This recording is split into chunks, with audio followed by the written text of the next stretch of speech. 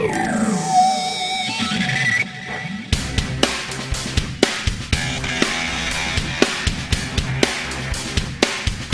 a furry torpedo to the jugular, this is Honey Badger Radio, radio with bite.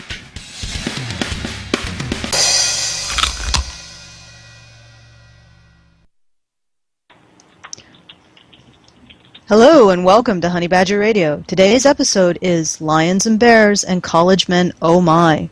My name is Allison Tiemann and I'll be your host. With me today is Hannah Wallen, Sage Gerard, otherwise known as Victor Zen, Rachel Edwards, and our new co-host, Alice Majeur. Karen Strawn will be joining us later on. Also with us today is Jonathan Taylor of A Voice for Male Students. There's bad weather rolling into Dallas, so don't be too surprised if we get knocked off air. Until that time, we'll keep on rolling. Now I'm going to hand the mic over to Hannah with the news. In the news on August 22, 2013, Dr. Kelly Leach, Minister of Labor and Minister of the Status of Women, announced the Government of Canada's support for a movement by the White Ribbon Campaign and the Toronto Argonauts, in which they claim to, quote, engage men and boys in reducing violence against women and girls in the Toronto area, end quote. The Government of Canada is providing $600,000 for the 36-month project entitled Huddle Up, and Make the Call, a gender-based violence prevention project to teach young men and boys that they are all potential abusers. The White Ribbon Campaign with the Toronto Argonauts Football Club is delivering this message in secondary schools in the Greater Toronto area.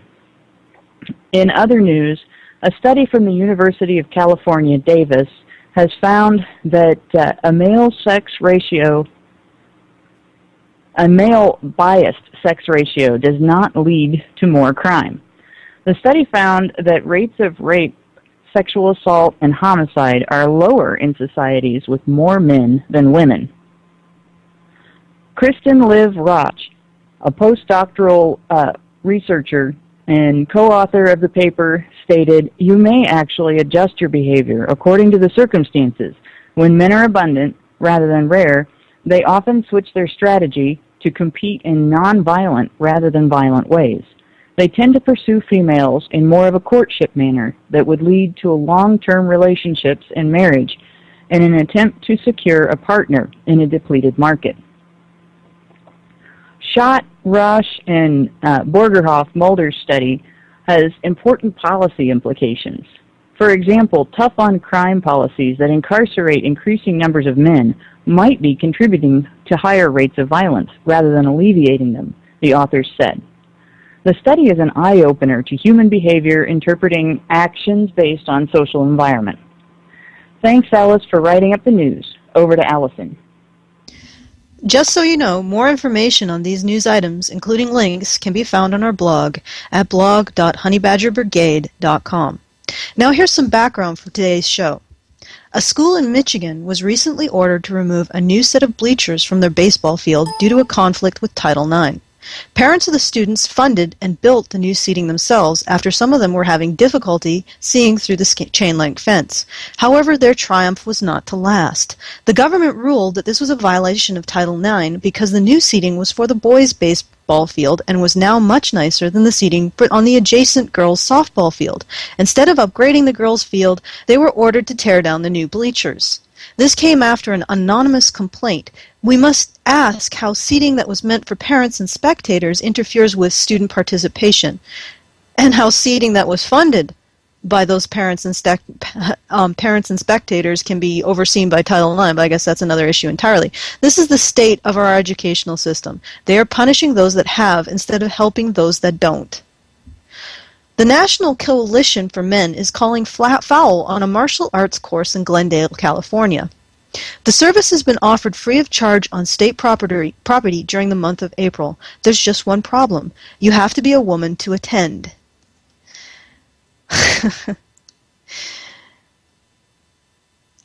This is the first time the NCFM has issued a letter asking the state to open the classes to men and boys. The letter states that the lessons funded by the Commission on the Status of Women violate a host of federal and California anti-discrimination laws.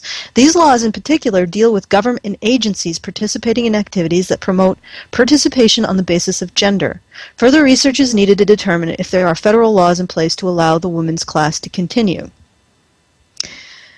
Now, this is some more information on the Dear Colleague letter.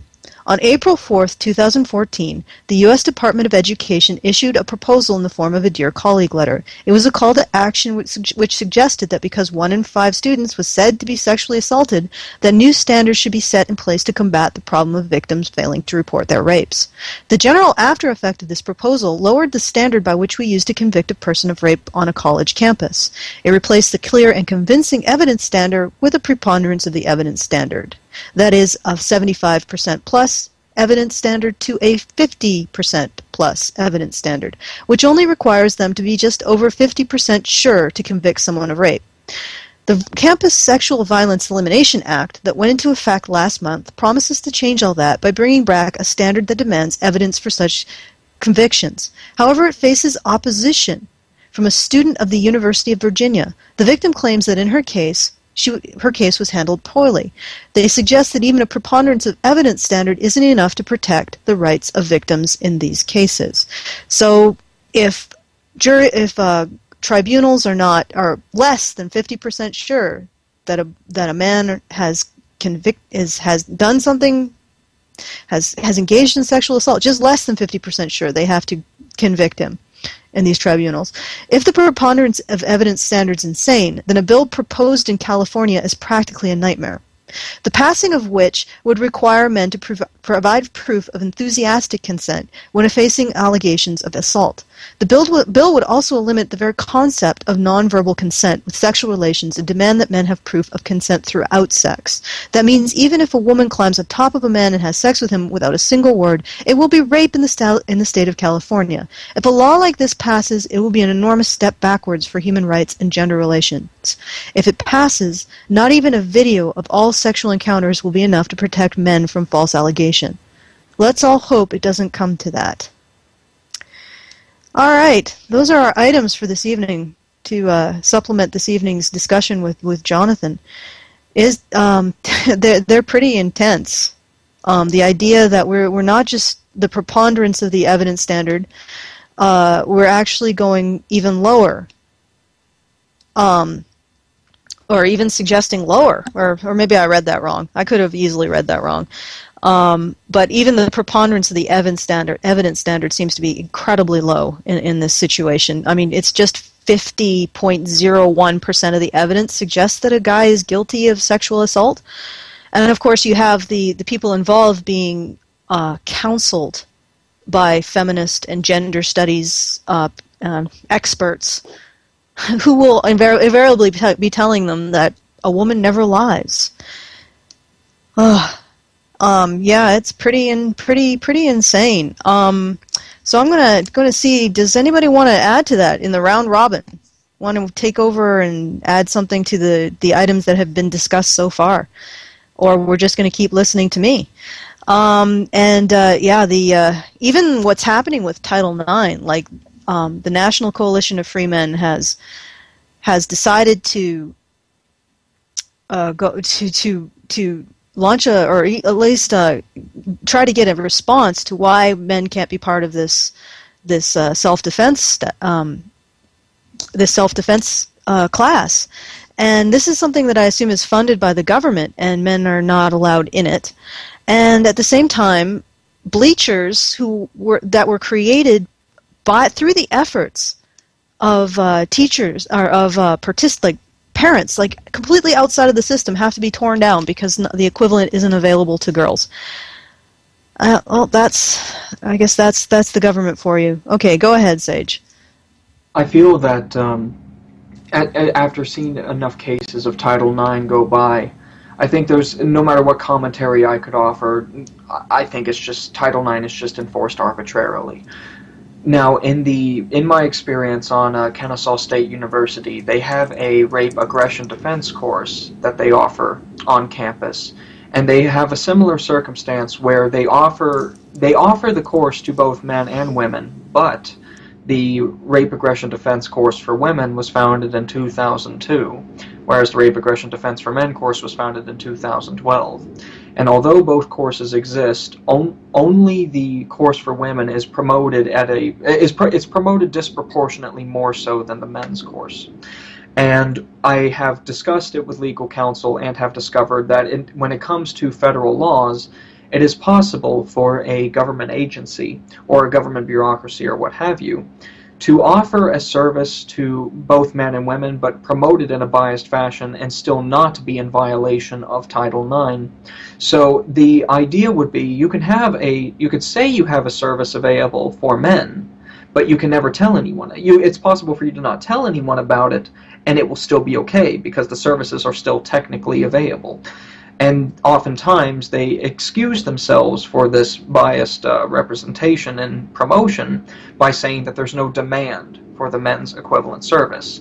And I believe that this kind of excuse and this kind of hedging would be used to excuse the biased promotion of I guess you could say, promotion to women in the city of Glendale for Sexual Assault Awareness Month.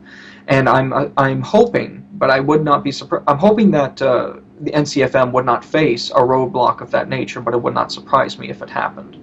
So I'm just going to go ahead and say that between the bleachers, between Glendale, and between Kennesaw State University, I really do think a lot of it is arbitrary and based on case-by-case attempts to equivocate and get out of the way of accountability on the government's part. So I'll release the floor from there. One of the major effects that Title IX has actually had over the last, since its beginning, has been school systems bending over backwards to dodge lawsuits. They've basically made school systems into the equivalent of human resources departments in businesses. Their interest related to Title IX isn't so much determining fairness, making sure there's no discrimination.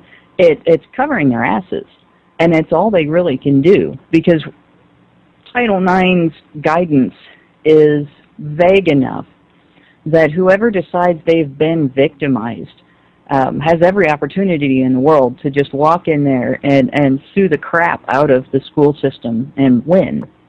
And because of that, and I cannot remember the case now, but in my area, it was after I was in high school, after I was out of high school, there was a case where there was an activity a friend of mine was involved in that was shut down because, and it was a boys' activity. There were a couple of girls who wanted a girls' team, and not enough to have a full team. And since there wasn't enough interest for a full girls' team, and they didn't want to be on the boys' team had to be shut down, so they couldn't have either one. And that was because the school was afraid that if they could not form a girls' team, the girls' families would sue the school for having a boys' team and no girls' team. So this is a situation where the federal government really has forced school systems, school administrators to play dodge the lawsuit, as opposed to actually dealing with concepts of fairness and attempting to avoid discriminating against anybody. It's not really about that at all anymore. No, was it ever really about that? I mean, I don't think the law was.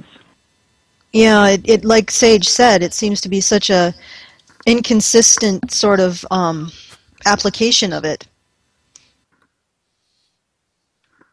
Yeah. Well, I've got something to say about the application of these types of things. Here just recently, we had a Plymouth Salem High School soccer team.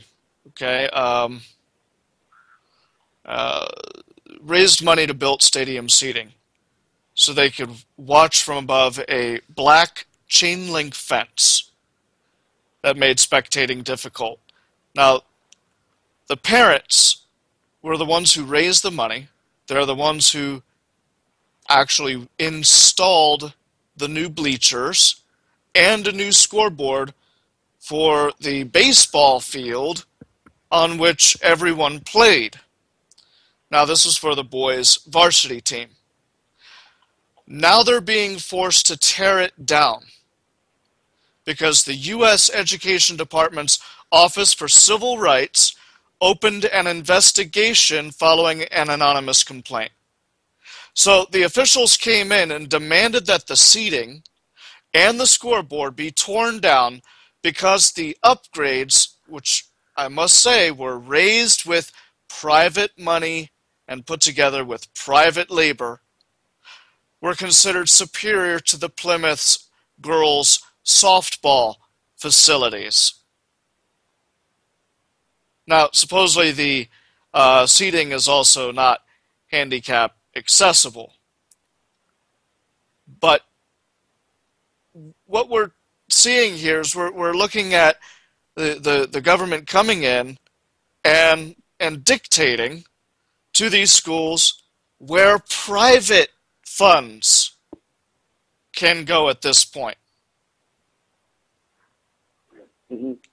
And just to kind of piggyback on that, I think it's important to keep in perspective, if you read the actual law, the federal law, Title IX, which was established in 1972, the actual letter of the law is, in my perspective at least, is perfectly fine. It's not the law itself that is the problem, but rather a lot of the guidelines that are used to clarify what the purpose of the law is that come down from the Department of Education, including and especially the OCR, the Office on Civil Rights.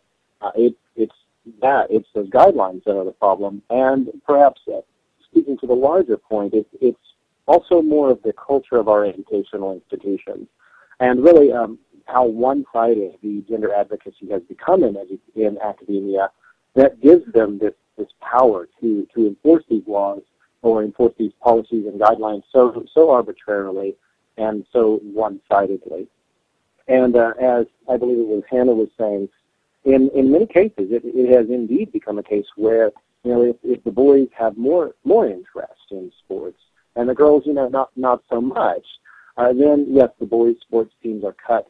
And it really has become sort of a really kind of a petty kind of, well, if I can't have it, even if I don't want it, then you can't have it either.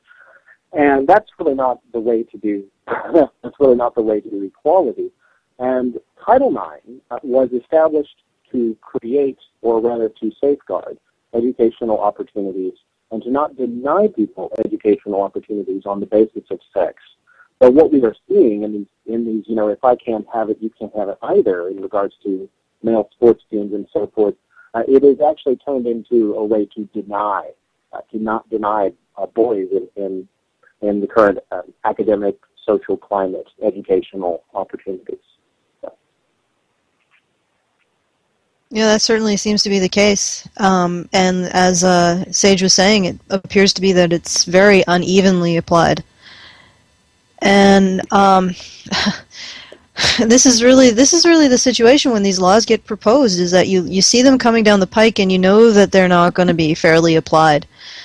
And it almost seems like it needs to be considered how the law seems to end up being distorted when it gets applied before we even create these laws. But then that opens up another can of worms. Go ahead, Rachel.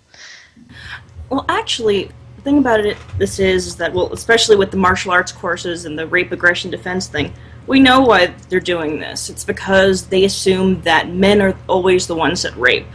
That's what this really is about. And even the one that was in question, the one in, I think it was California, it was actually brought about, it was being done through, I think, on police property in a police station. So it's state property. And one of the other things is that I think it's supposed to be for Rape Awareness Month.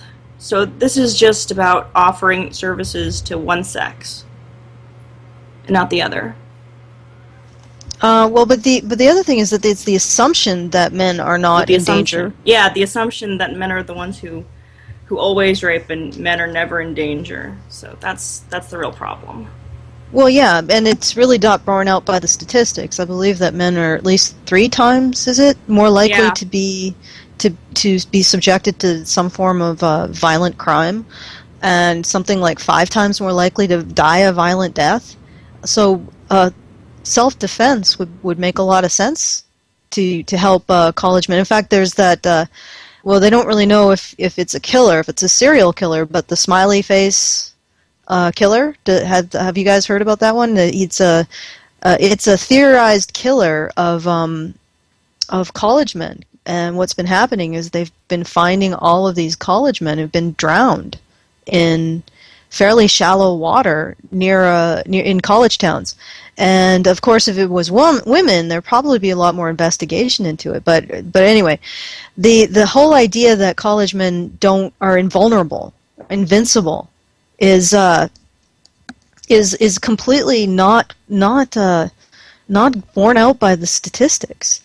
And college men could use a self-defense.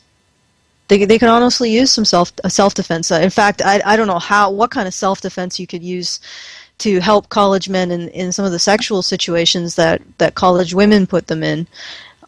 Because, I mean, what do you do if you're a college man and a woman doesn't say no for an answer and keeps aggressing against you and getting more physically aggressive?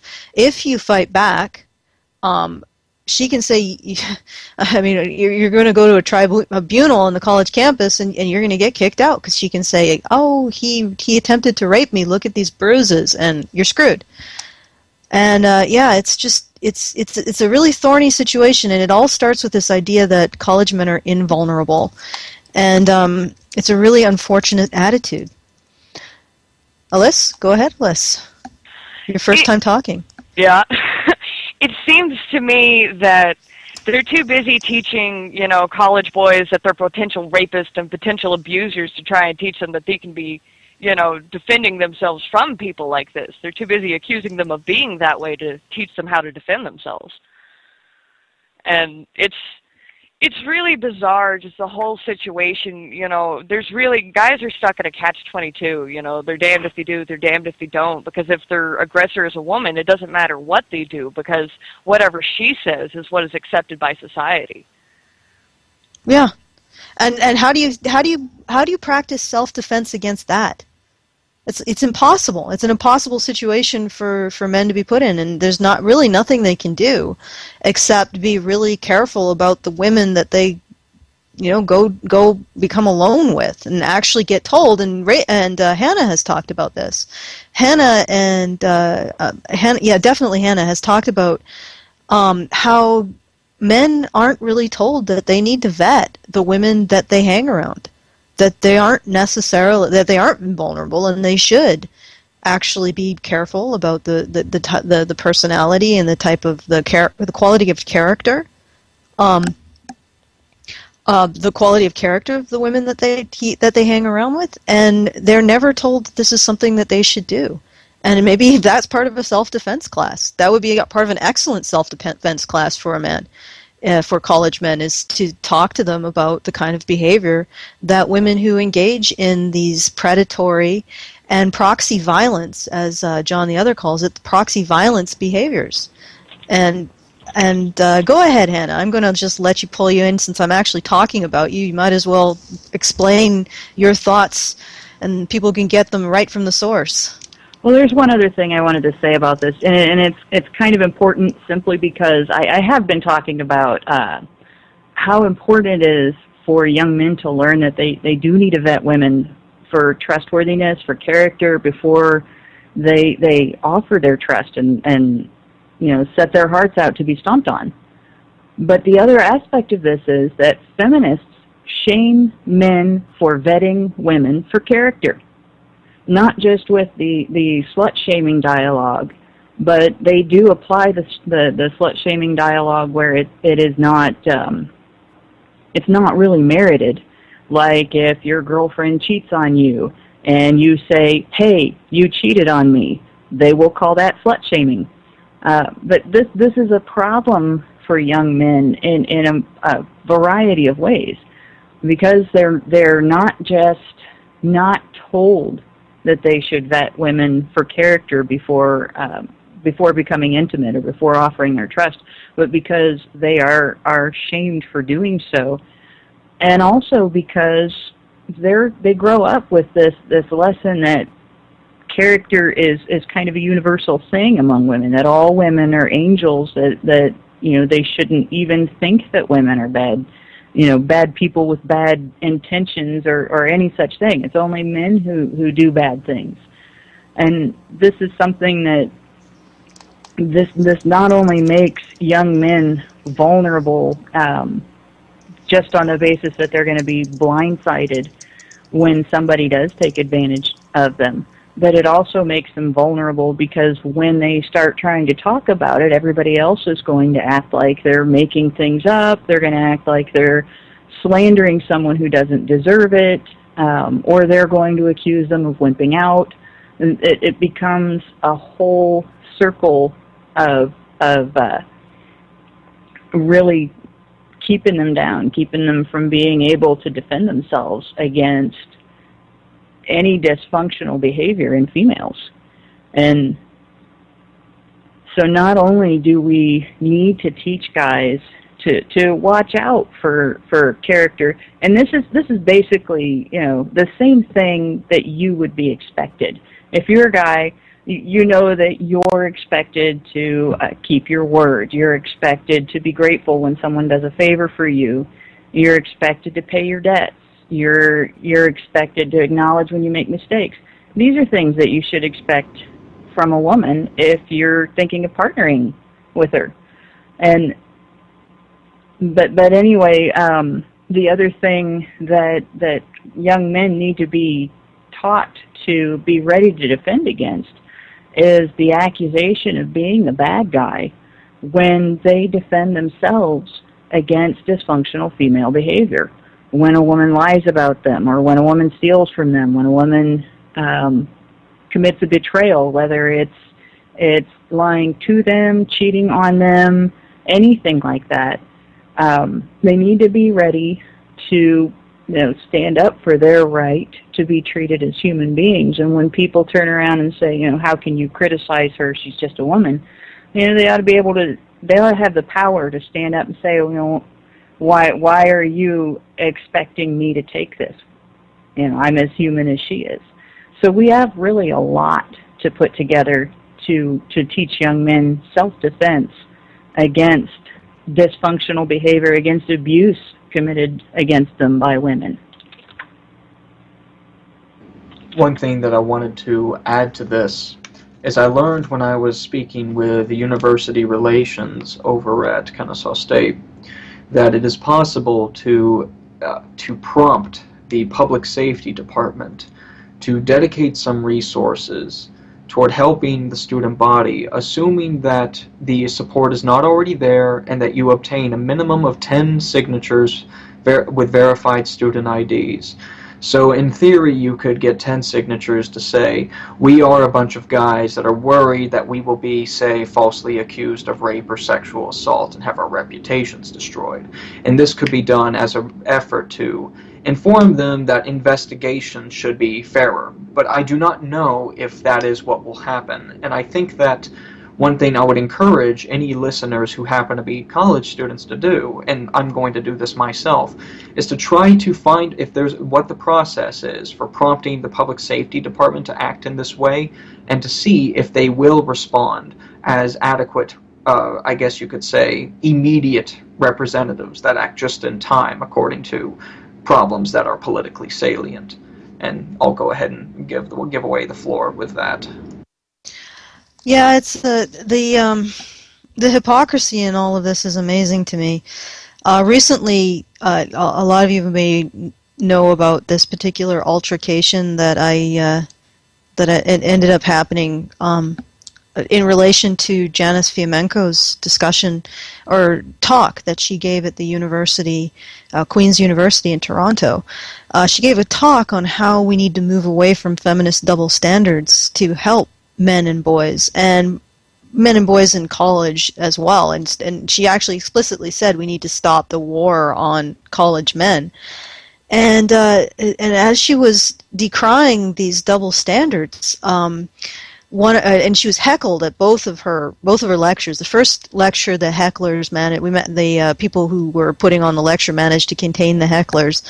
But at the end, in the second lecture, the hecklers actually managed to get it shut down with their classic maneuver of pulling the fire alarm. In order to facilitate free speech, they had to suppress free speech. But in the first lecture that she gave, a feminist philosopher, a feminist professor of philosophy named Adele Mercier actually spoke. She was the first person who spoke when the question and answer period was opened up. And she was disgusted by what Dr. Fiamenko was saying about moving away from feminist double standards, and how she just couldn't believe that Dr. Fiamenko knew any feminists like the feminists that Dr. Fiamenko was describing having these horrible double standards. And this is what was, once again, her name was Adele Mercier. And I ended up in one of the comment sections on a letter to the editor. In the Queen's University newspaper, they put a letter to the editor who was essentially supporting Adele Mercier's opinion that we needed to men should have the ability to discuss men's issues outside of feminist oversight. And to that, I used my usual rebuttal, which was a list of statistics indicating the prevalence of female and male sexual violence, and the fact that feminists just ignore it. They don't see it as an issue large enough to put into their campaigns on so-called sexual assault awareness. They would prefer to present college men as more likely to be rapists than they are rape victims. And so I put those statistics up, and lo and behold, a commentator who went by the name Adele Mercier replied. And the first couple replies were, okay, yeah, we're going back and forth on interpretation of the statistics. Part of the problem was she hadn't actually read the studies in question. She was actually quoting from the PowerPoint on the studies. And I pointed that out, and I said, this is where my information comes from. Here's the page number, here's the table number. And, it's the usual back and forth with feminists who are trying to run studies through a fine-tooth comb and even invent stuff to discredit the idea that female perpetration is in any way important. And then finally, the last message she sent me was unbelievable. She essentially argued that if there was, I offered a statistic on sexual violence in juvenile facilities, and the statistic was that 95% of male inmates, underage boys in juvenile facilities, describe a female attacker, or describe being coerced or attacked by female staff. And she said that, and she came back with, well, most of that was non-violent, therefore it doesn't count.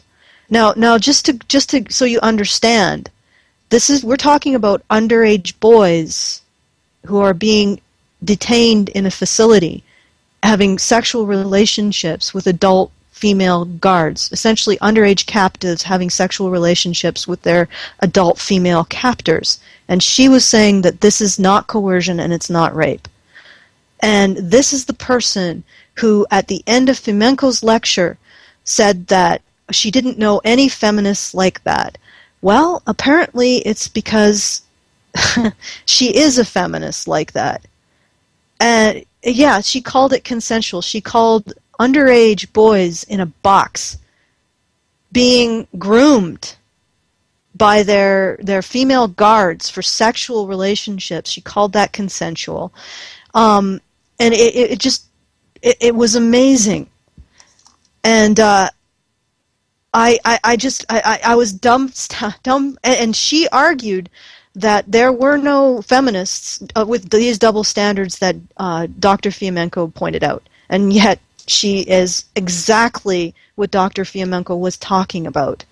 There is no way that if Adele Mercier was Adam Mercier, that he would have got away with saying that girls locked up in juvenile facilities can give meaningful consent. Underage girls locked up in juvenile facilities can give meaningful consent to the adult male guards who control every aspect of their life. Adam Mercier would be crucified. And I'm going to just sort of become quiet here and ponder what I've just said, because it still is astounding to me. And Alyssa, go ahead, take it away.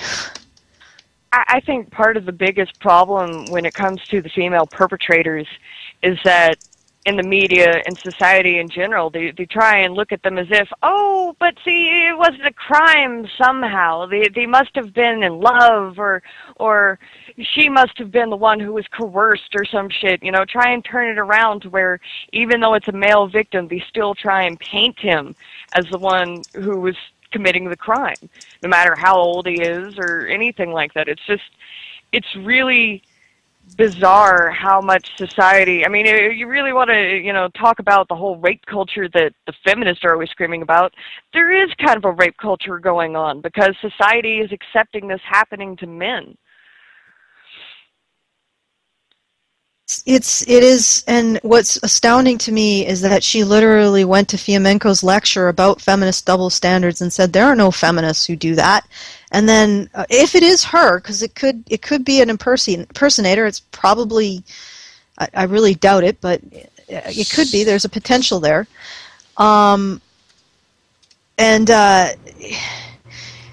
it's like, she says there are no feminists who hold these double standards. What kind of feminists do you know?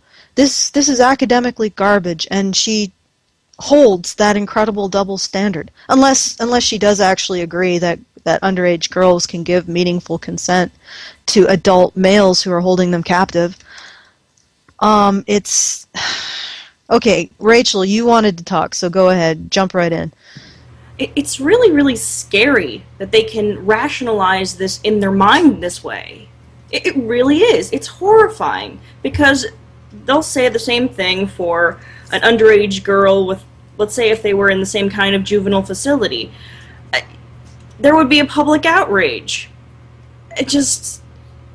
I'm trying to wrap my mind around this. And we have women like that with these double standards and these biases heavily on these college campuses.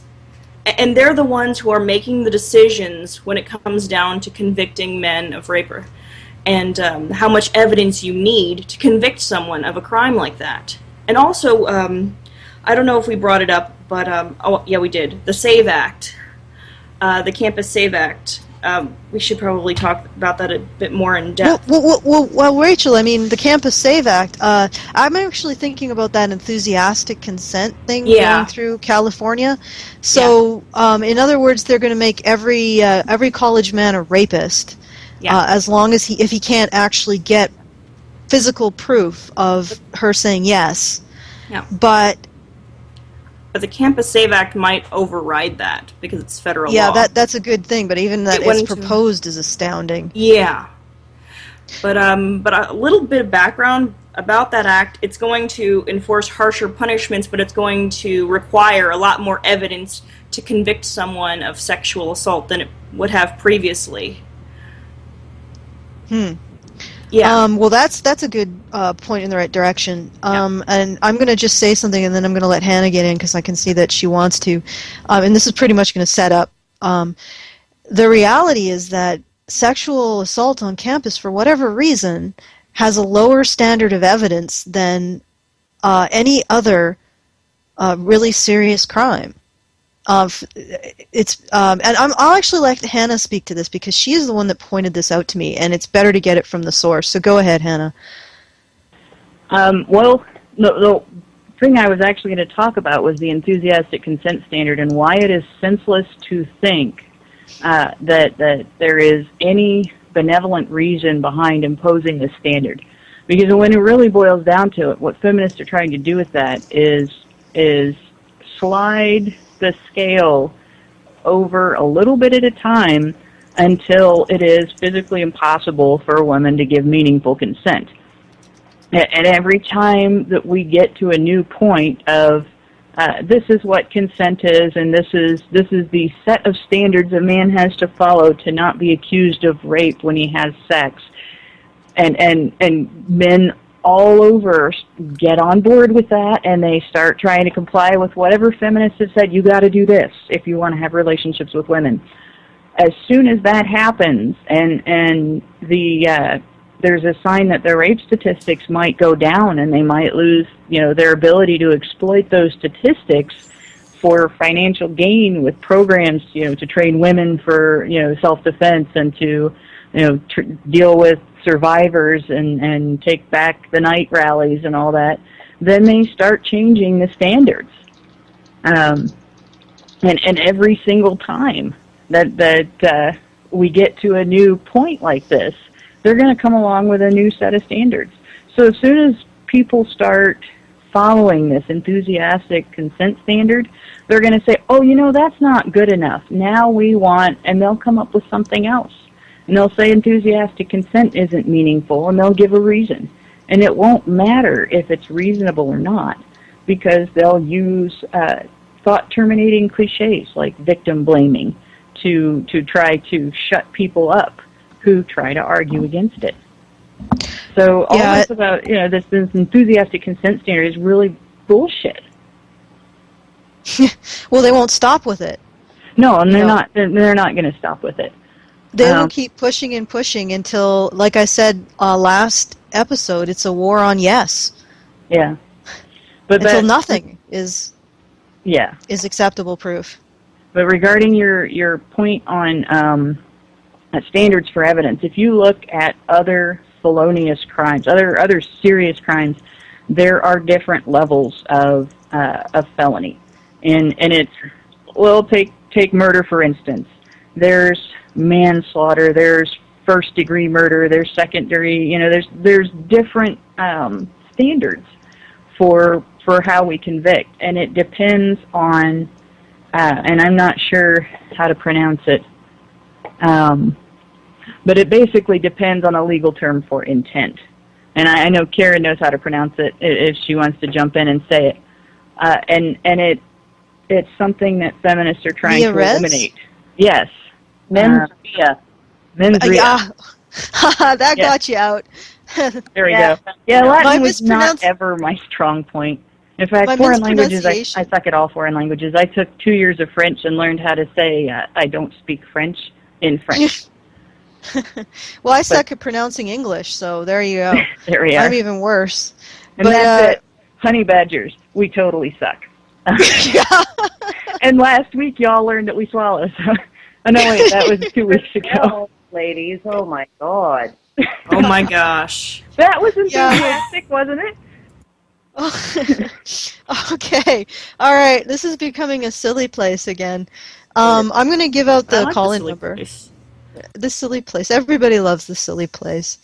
Okay, so the call-in number for anybody who wants to call in and actually interact with us or our guest is 214-666-6148. That's 214-666-6148.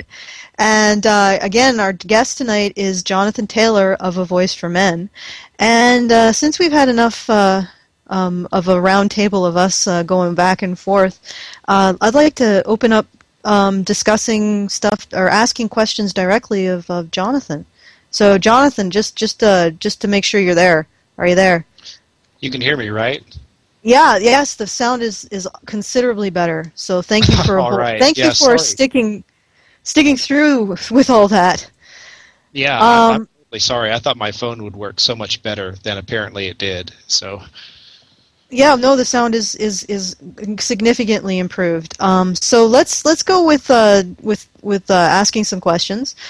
First of all, could you tell us a bit more about what you do for those of us, those in the audience who are tuning in who maybe don't know about Voice for Male Students?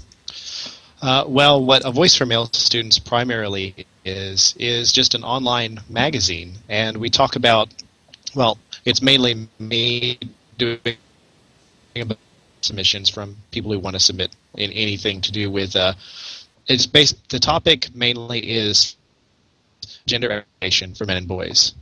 Uh-oh, am I breaking up a bit? Yeah, you appear to be breaking up a bit. This is not a really. This is sort of a jinx night for getting you on and talking. Wow. Yeah. So, well, Sage says a little. Is it a little or a lot? I can still understand. Just a little. I think we can roll through. Folks, just try to keep the background to a minimum. And mute your mics if you're not talking. Go ahead, John. Okay. All right. I closed some programs I had in the background, so maybe that'll help out. So yeah, at A Voice for Male Students, I divide the issues in categories. So there's one category is educational attainment and well-being. So that category will deal with things like graduation rates, enrollment, retention, but also some things like suicide and learning disabilities. Another key issue or key area is institutional bias, and I divide that into 4 main areas, and that is the bias that works against men and boys in education works in different ways. There's gynocentrism, which is simply like female-centeredness. There's sexism, which is just, discrimination on the basis of sex. There's misandry, which is just overt hatred against men and boys. And then there is just the general nature or the general culture of academia, which is a very conformist type of culture, which tends to impede any kind of progress for men and boys, and generally a status quo. Oh, we're getting some pretty bad sound problems with that. Jonathan, I think we'll have to see if we can get you back on, but until then, we're probably going to have to take a call. James, I know that Nephenor was interested in coming on and chatting with us, so perhaps we should bring on Nephenor. All right. And I'm working to transfer him over. Here we go. Nephenor, welcome to the show. Okay, Nephenor, hello, but first you need to turn off if you're listening to the show in something other than this Skype window, then you need to turn it off. I got it off in the background. I turned down the volume completely. All right, thanks. So what did you want to bring to the table, Nephenor? Well, actually, I found an article that was from yesterday. It was Christina Hoff Summers posted it. It's about the recent events at Dartmouth College. Have you guys heard of it? On Minding the Campus? Why don't you give us a rundown, because there may be people in the audience who haven't heard of it. Well, okay, I'll just read the last 2 paragraphs because these are the most important parts. Fueling the outrage was the arrest of Dartmouth freshman Parker Gilbert for raping another Dartmouth student. Last week, Gilbert was acquitted after 5 charges against him had already been dismissed for lack of evidence. First by the prosecutor, and then the judge who presided over the case. Criminal cases obviously have a higher burden of proof than college disciplinary processes, but the remarks the jury foreman suggested that the case would have failed even under a preponderance of evidence threshold. The woman's story of how the night played out, the evidence wasn't there to support it, said the foreman in an interview. To the contrary, it was more in Parker's favor. And then how did the activists at Dartmouth College respond? With a lengthy statement still labeling the accuser as a victim, denouncing the jury, demanding a cultural shift, and what would be considered a crime. The statement also denounced Gilbert's lawyers, noting the amount of time and resources utilized by the defense to break her down is rarely exhibited in a case like this, where so few facts are in question. Well, what do you expect? Nothing but guilt is going to appease them. Yeah, if Gilbert had been convicted, the message would have been need to address rape culture at Dartmouth. With Gilbert acquitted, the message was the need to address rape culture at Dartmouth. Facts that appear don't matter. Well, it's the usual situation, like the "Don't Be That Guy" campaign. It's a witch hunt. A witch. Yeah, it's a witch hunt that's always justified, right?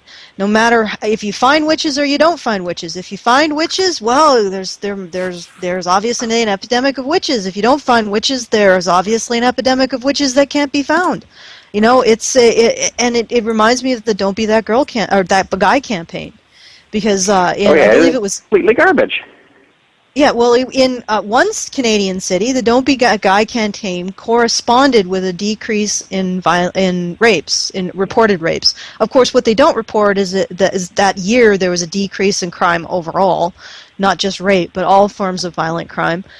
And in another city, it corresponded with an increase. And what they said was in the city that it corresponded with a decrease, that meant that fewer women would be raped.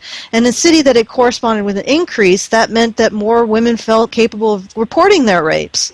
So no matter what happens, the Don't Be That Guy campaign is justified.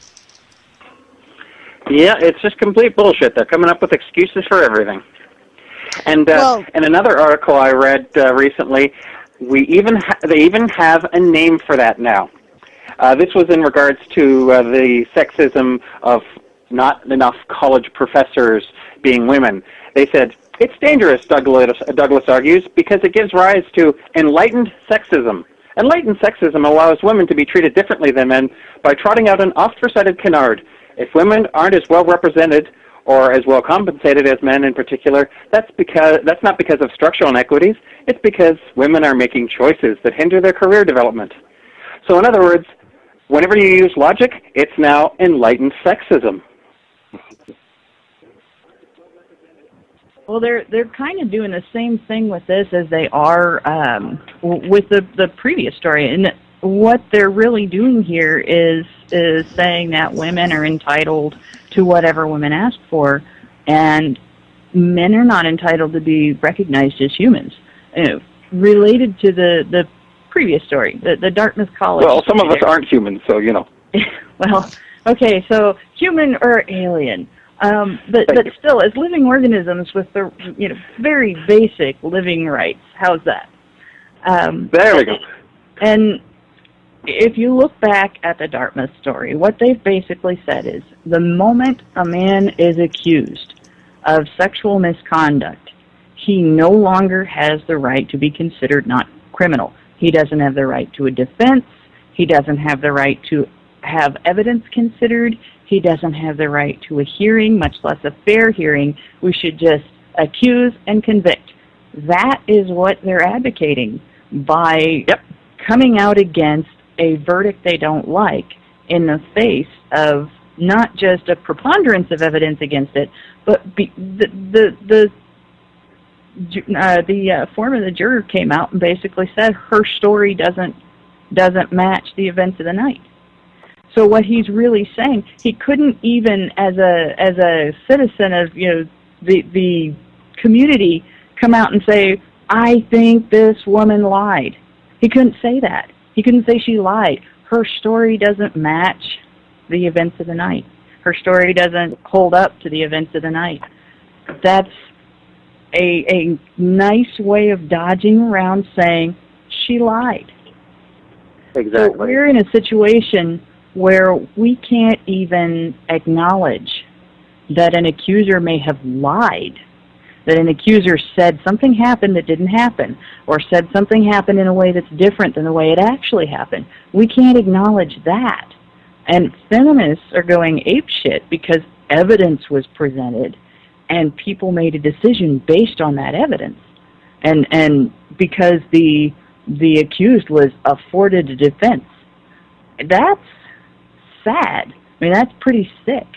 So we're here to the point, and it's the same thing with these professors and this imbalance, where we can't talk about women's decisions and treat women's decisions as something that women are responsible for and women are empowered to make, and that the results of those decisions are women's territory, that we own the results of our decisions. If I hit myself in the thumb with a hammer, that's my pain that I caused myself. Somebody else didn't do it to me. If I take a job I don't like, that's my job that I decided to take. Somebody else didn't put me in that position. And the idea that we cannot even discuss that we have to find a way to blame it on men, is not only anti-male, it's anti-female. It's anti-agency. The idea that we are in control of our own lives. So they're really doing the same thing with both of these situations. They're like I said, they're entitling women to just have without earning, without deserving, to just have. And they're denying men the right to exist and the right to do and be treated as equals. What I really love, though, is the fact that they are actually calling it enlightened sexism, which actually carries the implication that the stance of logic is enlightened and that the opponents of it are not enlightened. So they're actually calling themselves unenlightened while complementing logic at the same time. I would like to go ahead and rewind a bit and kind of add some more, contribute more to what you were saying about the addition of female professors on demand. Down here over in Atlanta, we just had a convention called Great Wide Open, and this had to do with getting more, it had its own talks about getting more women in technology as well. And it had a lot of the narrative that came from that discussion, a lot of it came from this fellow named Clay Johnson, who wrote a book and tried to get women into technology because women have to be there. And it gets to the point where you end up hearing people say women are supposed to be the majority of college professors. They're supposed to be in technology. They're supposed to be here. And eventually they do become the tyrants. They become the people who tell women what to do, while at the same time claiming to advocate for their individual freedom and for their own career development and what have you. But because of what the narrative we set, we again add another claim that we're not allowed to say. Can't just leave it all alone. Leave it alone. Maybe they're the tyrants. Maybe they're the ones that are the ones that actually are assigning roles and making life miserable. But again, we're not allowed to say that. So that's pretty much all I have to say on that front. Okay, thank you, Sage. I'm going to try pulling in Jonathan again and seeing if we can get that that aborted interview, started again. Jonathan, are you there? Hi. Can Hi. you hear me okay? I can hear you. You're a little muffled. Well, you're not muffled. You're low, so I would suggest you have to speak up and be very clear. Okay. All right. So, All right. Again, So, yeah. could you tell us a bit about what you do at A Voice for Men or Voice for Male students? All right, sure. Yeah, what A Voice for Male students mainly is an online publication that advocates educational equity for men and boys. And what I do is I divide it into three main areas. Area one is educational attainment and well-being. So that could be anything like graduation rates or differentiated instruction, or rather what learning styles boys and girls work best with.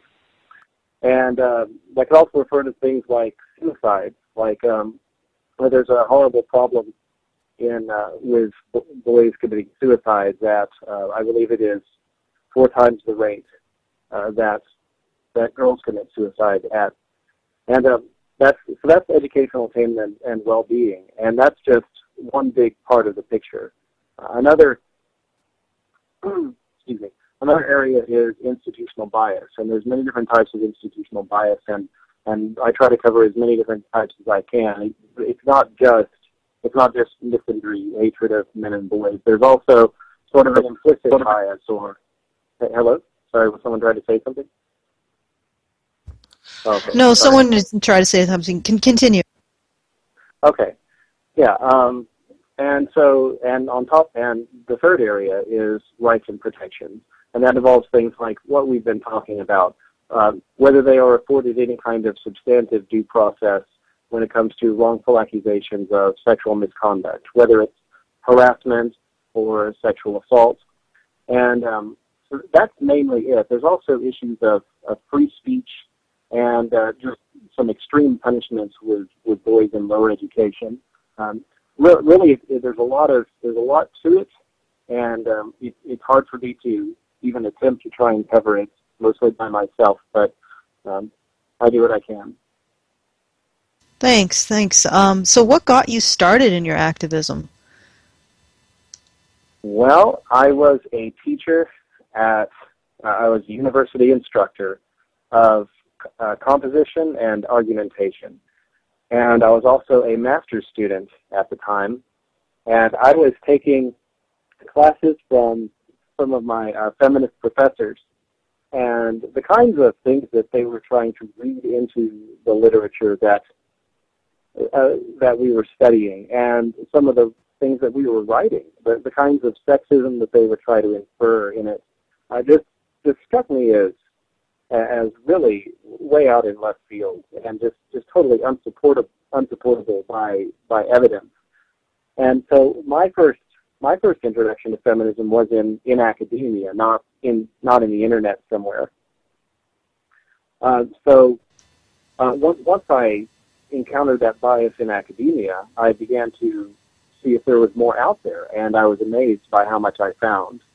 So and once I found more and more, I just decided to start compiling it, and the end result is the videos and then ultimately the website. Okay, just a statement or a bit of an update on the sound. We're going to need you to be a little bit louder. It's just a little bit muted, but so far so good. So we know that it's tough being a college student, but what can you tell us about the current environment of hostility that young men face these days? And what can you add to what we've already discussed? Well, there's a lot of activism that goes on by some of the more extreme feminists in academia, and there's that. And sometimes that's present in, like anti-rape culture rallies by students. Sometimes it's manifested in some of the very anti-male seminars or orientations that male students are in some cases required to attend. But really, I think that the big bias isn't so much a kind of overt hatred against men and boys in academia, but really more like a lack of compassion, a lack of empathy towards them that we would have if they were women facing similar situations. So, and you can see that in, for example, the negligence and the reluctance of education administrators to address the disparities in, say, graduation rates and enrollment and things like that. Oh, I'm going to give you a lowball question here. Title IX, for those of you that don't know, and they probably will by the entire conversation that has come before, but we'll announce it again. Title IX, for those of you who don't know, is a law in the U.S. that states that basically you cannot be excluded from an educational activity on the basis of race or gender. Would you say that this law has helped or hurt us, Jonathan? Oh, you know what? That's a tough question, because the law on its face, as it is written, there's not, I can't really think of anything that's wrong with the law itself. I think the bigger problem is the culture that enforces it in a very one-sided fashion. So I think of the law as really kind of inconsequential in the bigger picture. It's not that it's helped or not helped. It's really that I think it kind of takes a back seat due to the fact that, it's kind of like asking it, the laws can be whatever they are, but if you don't have a culture which is interested in enforcing it, it really doesn't matter. The problem is the culture itself, and so the law is just a symptom. The law of Title IX, whether it's ultimately good or bad, is really just a symptom of that culture. That's my perspective. All right, thanks. So you had an interview with a Title IX coordinator that you taped. Could you tell us a bit about what occurred during that interview and some noteworthy points that you found out? Yeah, sure. So the university that I was formerly a student and formerly teaching at was Texas A&M University, and they have several different satellite universities, and I was teaching and studying at the one at Commerce in Texas. And anyway, so after I quit working in academia, I decided to kind of go back and do this and sort of asked the Title IX coordinator at A&M University what about all of these things that I had questions about regarding their sexual misconduct policy, and also the April 4th, 2011 Dear Colleague letter, which had come out of the Department of Education, which drastically cut short due process rights for those who were wrongly accused of sexual misconduct, including sexual assault. And I was amazed that she spoke to me for about an hour about this. And she made some interesting admissions into some of the activity of some of the administrators. And in my perspective, it culminated in a question at the end where I asked her about the April 4th Dear Colleague letter, and I asked her, regardless as to whatever the liabilities are, because Title IX coordinators, they're partially like feminist ideology enforcers, but they're also partially like CYA, covering the rear ends of their institutions. I said, taking rules and regulations out of the picture, do you think this policy was justified? And she looked at me in the face and said the equivalent of, I can't answer that. And that was one of the things that I got all on recording. And I managed to bring it out on the internet, and that was the subject of an earlier Voice for Men radio news and activism segment. Wow, that's pretty incredible. Oh, it looks like I've got some feedback going on, so, well, nope, it seems like it's fixed itself. Why do you feel there's such an aversion to men's rights within academia? Is it more than just the influence of feminism? I know that you talked about toxic misandry and gynocentrism, but why do you think that there's an aversion to men's rights? Can you nail it down to anything specific, or do you think it's just a wide range of converging issues? It's hard to nail it down to anything but feminism. I really don't like to present things in a very simplistic fashion, but the reality is that there's just not a lot of other people who are talking about gender in academia. There's not a lot of other people who are sort of the watchdogs of gender. It really is feminism that is sort of at the helm in most cases. And to a certain degree, it's also simply people who are afraid of change, who are comfortable where they are. Change is difficult for some people. There's also just the general conformist nature of academia. But I think feminism has the way that feminism is set up now in this sort of zero-sum approach to resolving gender equity issues, it really compounds the problem in so many ways and makes it so much worse.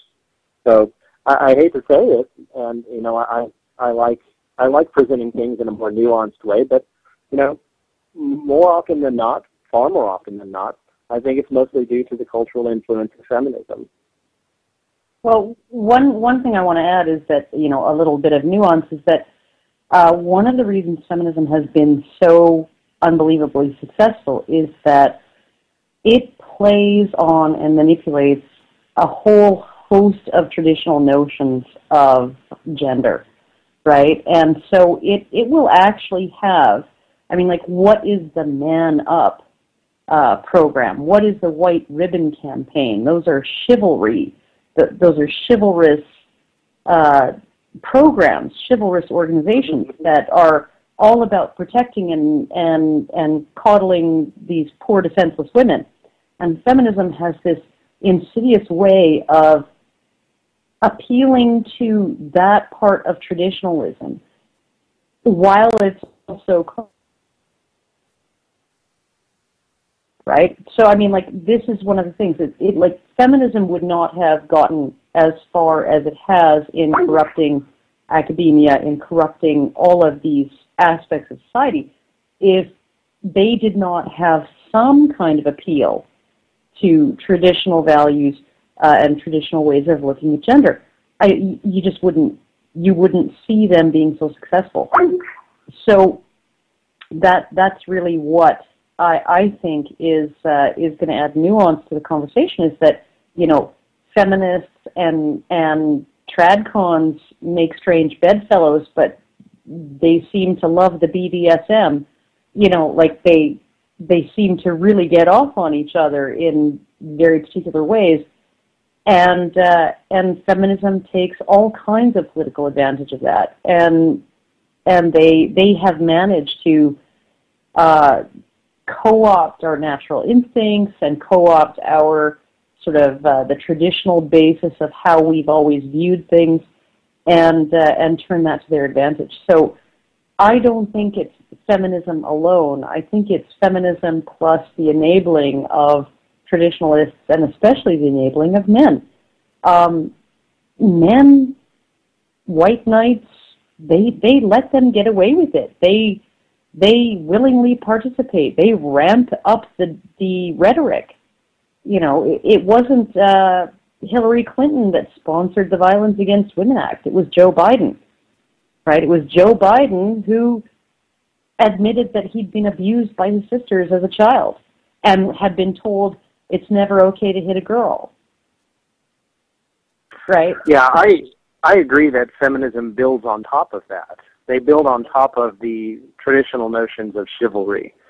And if we were talking about, like, say, misandry or gynocentrism in, say, the religious establishment, then I would very much be in agreement that feminism plays more of a shared role with other things.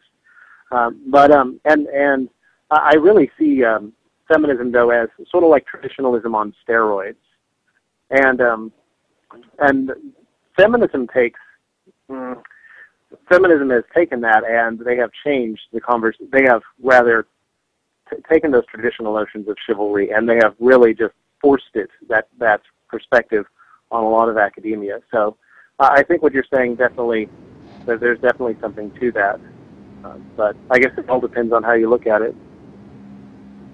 I would like to ask a question for Jonathan, and I kind of came up with it as we've been listening to the interview. And first, of course, I would like to thank you for coming on in. It's wonderful to have you here as the guest. But I wanted to, I've noticed through different struggles in academic journals, particularly the struggle for Adam Jones, a researcher in British Columbia. He had been trying to submit his research on male victimization in international relations, but his publications were often denied through the peer review process through a unanimous rejection by feminist scholars. And a lot of the presence of feminist scholarship in the peer review process, especially in social sciences and political science, tends to come from feminist standpoint theory. That is, the feminist standpoint theory is basically summed up as trying to define social sciences in terms of women's perspective only. So it's textbook gynocentrism.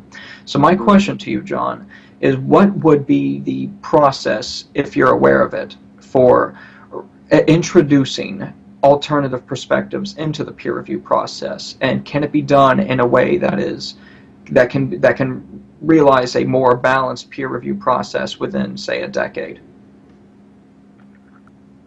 I don't know about within a decade. I think this is going to take really the old generation of academics, and they have to go away, and they have to retire. They have to, and I think that's going to take more than 10 years. I think it's going to take probably 15 to 20. That's just my perspective, and it's going to take people who are advocating for men and boys in an academic fashion, in a very James in the text conversation, but a lot of them have tenure, so it's not like they're going to be going anywhere anytime soon. Tenure is being phased out, by the way, in a lot of educational institutions.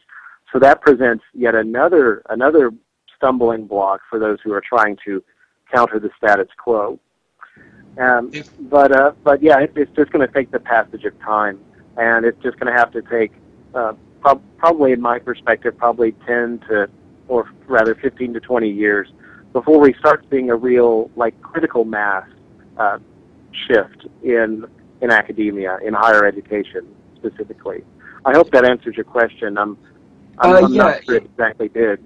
In some ways it does answer my question, but there are some, but I do think that other questions come as a result of it as well, and there's one that I have in mind, if you all don't mind me keeping the floor for just a moment longer. Sure. When it comes to people, feminism in this position, it stands to reason that they are horizontally integrated, and it is essentially comparable to a monopoly from my perspective.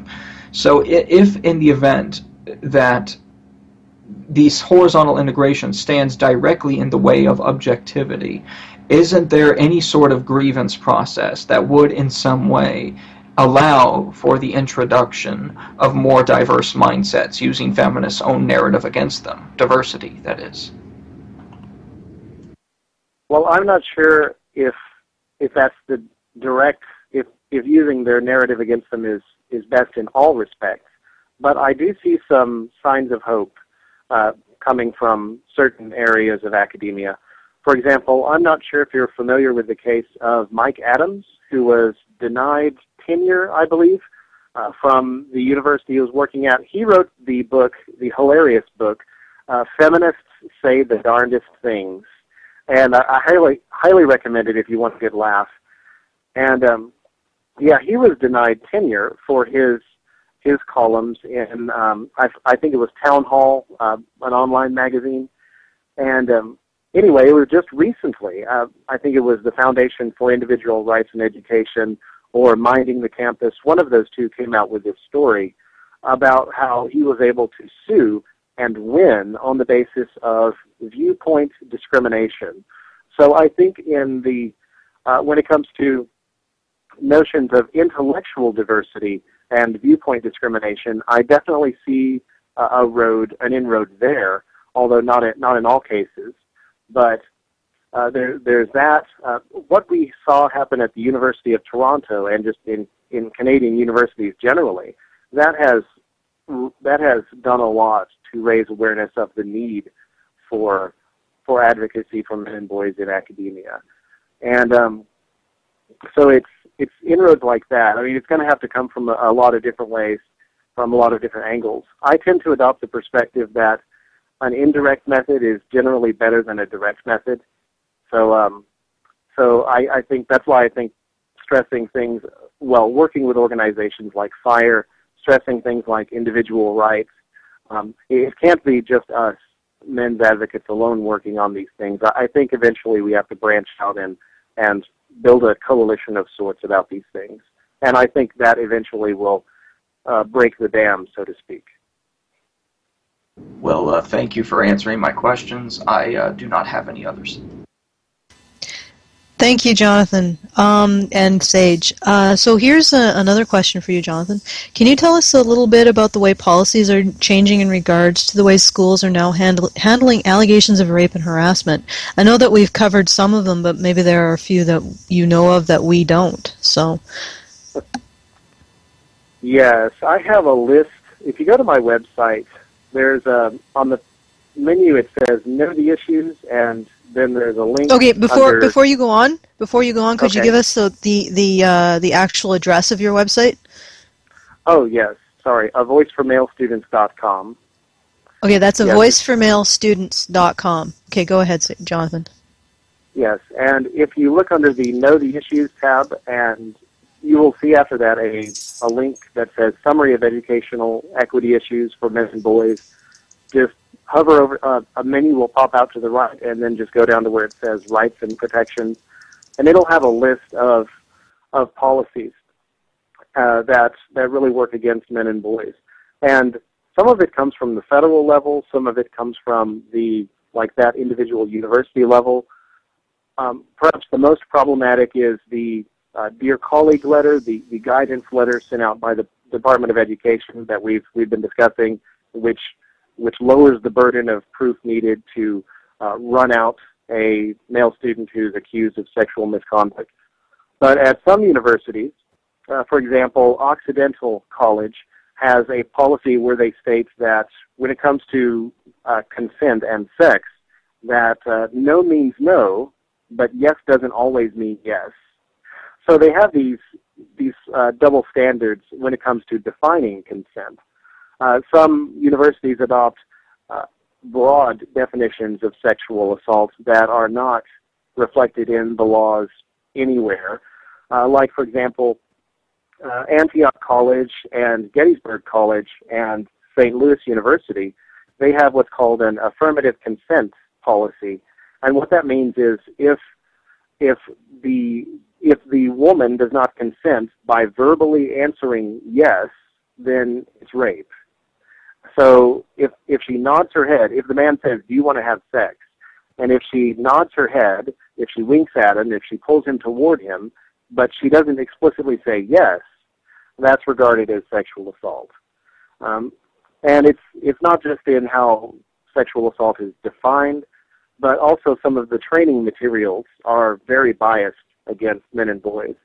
I believe it was Stanford University that had some of their training materials for those who sit on these panels, which convict, men and boys who are wrongly accused. One of the instructional materials said that how is the wording? Let me see if I can find it. They said that if someone was arguing their case logically, I wonder if I can find it here.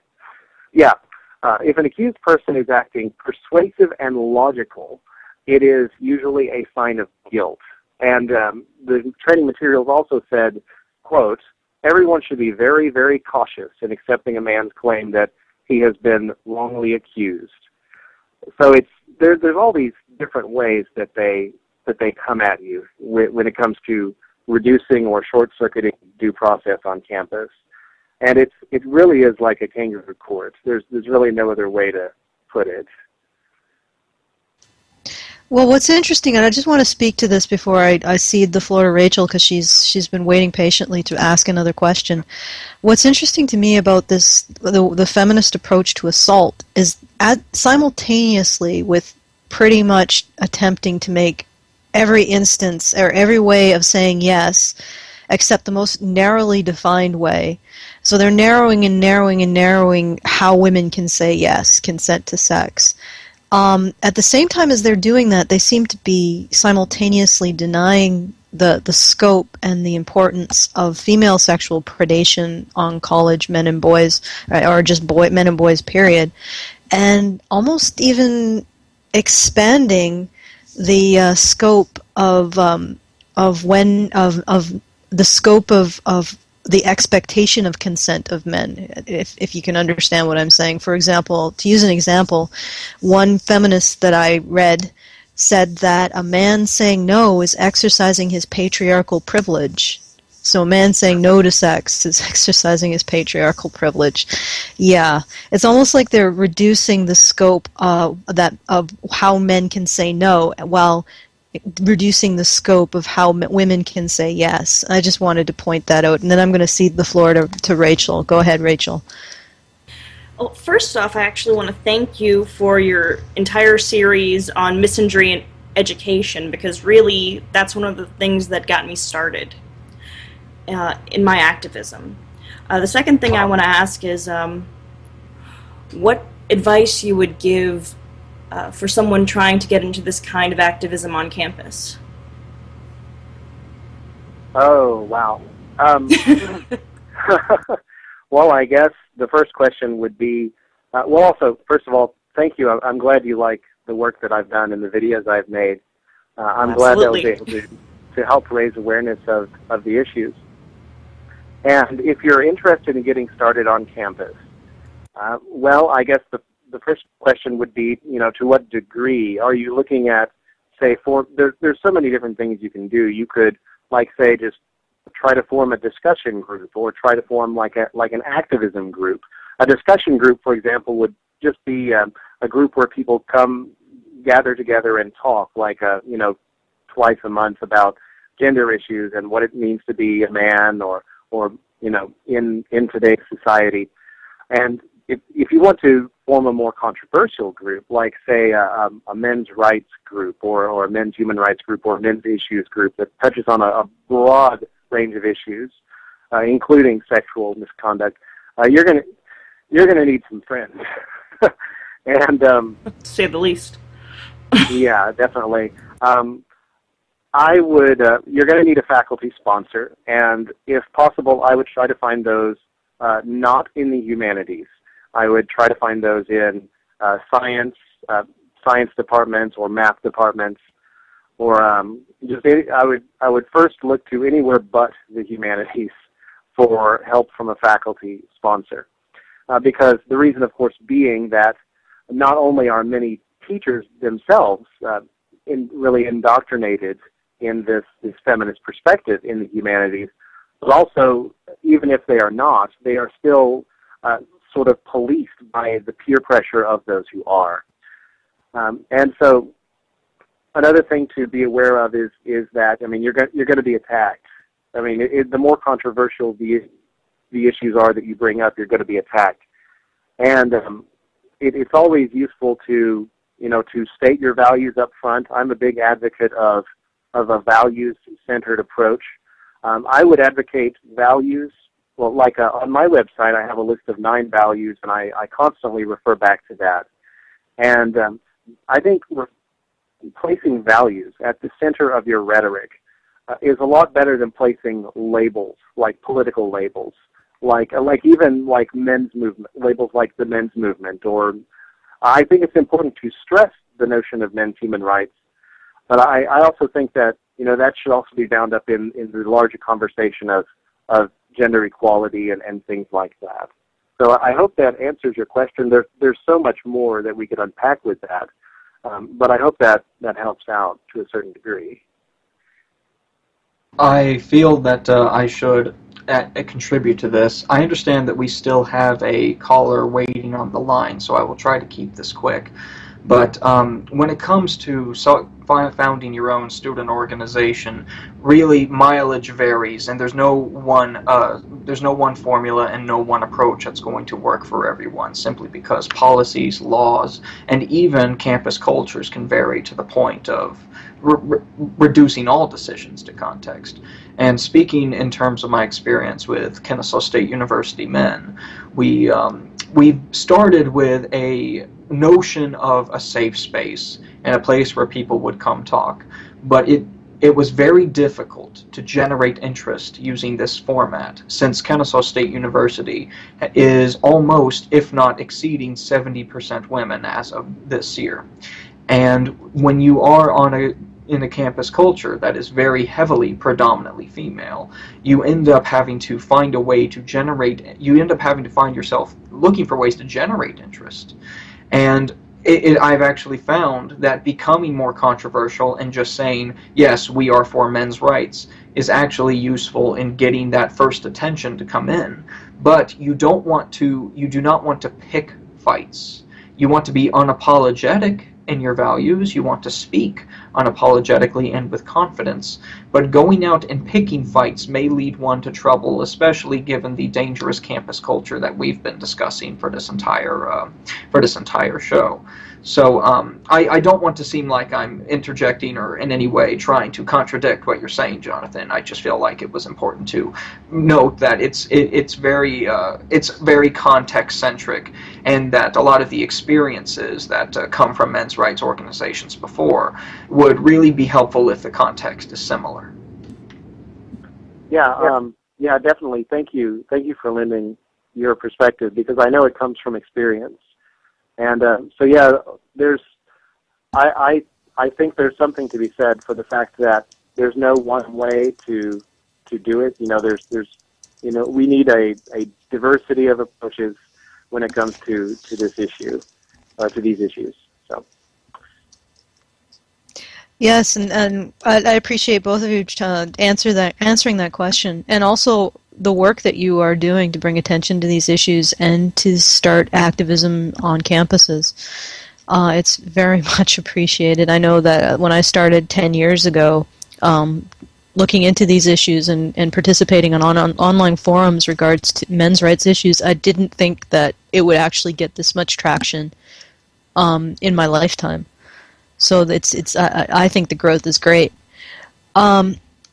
in light of that, can you tell us a bit about the way policies are changing in regards to the way schools are now handling allegations of rape and harassment? Did I already ask that one? I think so. Yeah, you did. Oh, my apologies. What do you think it'll take for feminists to acknowledge that some women lie about rape? Do you think that's an achievable goal?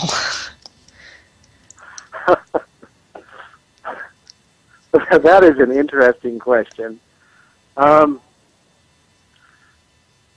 I don't see them, well, that some women lie about rape, I could see them acknowledge that some do. And I do see some feminists acknowledge that some women lie about rape, but they overwhelmingly try to trivialize it, try to dismiss it, even while at the same time they pretend to acknowledge it. So I think to speak perhaps more transparently to your question, like when will they afford it political weight? I think that's what you're really asking. When will they acknowledge that it has political weight and social weight and that it's a human rights issue? Not anytime. I think that whenever they lose enough power and enough face, then they will do that. But until that time, it's a very big sympathy button for feminists. It's a very big way to generate funding for the movement. It's one of their cash cows, so to speak. It's perhaps their most sacred cow. And the idea that women are the only ones that are raped, men don't get raped, and that false accusations of rape are trivial or inconsequential. Yeah, they're not going to give that up without a fight and without losing some serious social and political clout over the next 10 to 15 years. So that's really my answer. Once they lose enough influence and power. Okay. Yeah, I'm actually reminded of an exchange I had with a feminist recently on one of the Facebook threads. There was a Facebook announcement of Janice Fiamengo's lecture at Queen's University, and I had this exchange with a feminist, and she was talking about how the Don't Be That Girl campaign, and how if men's rights activists cared about male victims of rape, they would have just reversed the sexes. And I said, well, the reality is that the Don't Be That Girl campaign also helps victims of rape, and I'm talking specifically of those men who were raped because their rapist said, if you don't submit, I will level a false rape accusation. And the idea that false rape accusations can be tools that rapists use, I think that probably knocked her for a loop. That this is actually all a connected issue, and you can help rape victims by actually saying that no, not all rape accusations. We need to have some skepticism. We can't, especially in a social situation outside of a law court. Well, and definitely in the law court. But when someone says this person raped me, we should not necessarily jump to a violent solution and believing them off the bat. I mean, if support is one thing, but actually addressing the kind of vigilantism that comes out of a rape accusation that never even sees the inside of a courtroom is another. And again, that the situation with some men who are raped because they are forced to submit because their rapist says, if you don't submit, I'll tell them that you raped me. Yeah. And she didn't have anything to say. She didn't really have anything to say after that. So, I'm gonna. Yeah, go ahead, Karen. One thing that I wanted to add too is that the Don't Be That Girl campaign included posters that were direct gender reversals. There was one poster in the Don't Be That Guy campaign that said, just because she's drunk doesn't mean she wants to fuck. And the Don't Be That Girl poster said, just because he has an erection doesn't mean he wants to fuck. An erection does not equal consent. Don't be that girl. And the only person who mentioned that poster to me in all of my discussions over it, right, in all of the controversy over it, was a CBC reporter for CBC French language who didn't take issue or have anything to say about the message of that poster, just wanted to know, why we thought it was appropriate to use the word fuck when fuck was the original wording in the original Don't Be That Guy poster, right? Don't you think it's a little bit much, a little vulgar to use the word fuck, right? That was all she had to say about it, right? Like, there were posters in our campaign that did reverse the genders. They got no attention whatsoever, other than for their bad language, which was the exact same language as in the Don't Be That Guy campaign. So, I mean, like, the entire premise that we didn't reverse the genders, right, is ridiculous. Nobody wanted to comment on it. Nobody had a comment on it. So, there you go. Well, I'm not surprised. And I think it just blows their minds. It definitely blows their minds when I argue that we need to take into consideration false rape accusations as actually a form, almost a form of, well, I would go out and say that considering the effect that it has on men, that a false rape accusation is in itself a sexual abuse. And not just that, but that false rape accusations can be used as tools to elicit compliance from a rapist's victim. And also that everybody, the victims of false accusations, the victims of rape, male and female victims of rape, transsexual female victims of rape, everybody needs to be included in the solution for us to create a solution that works. But let's move on to a caller. But before we move on to the caller, I just want to do a call out to the people listening. If you're interested in participating in a Google Hangout with us, please do add us to your circles. Just go to Google Plus and look for Honey Badger Radio and click add, and we'll add you back. And if you're interested in following our content, go to YouTube. We're youtube.com/user/honeybadgerradio. Nothing really complex there. And go and subscribe. And we're going to have some extra special content soon. So please do subscribe. And let's go to the caller now. James. I know we have someone waiting very patiently, and I do apologize to him. We were having some serious technical issues. So, Vagabond. I do apologize to him. Greetings, all. Okay, Vagabond.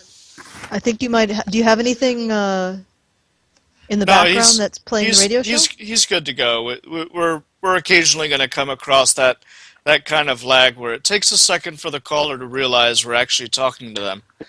Okay, that's fine. So, okay, well, hello, Vagabond. What did you want to bring to the table to the topic tonight?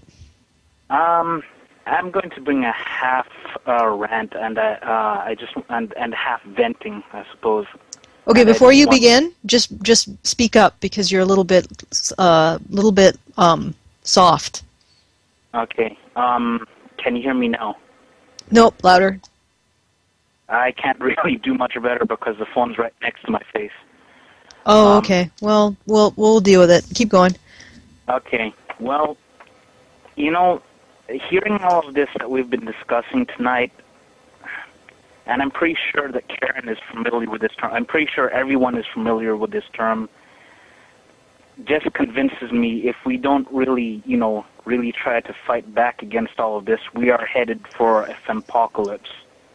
Because all of this that we've been discussing tonight is really, I really feel that it's an exercise in female supremacy.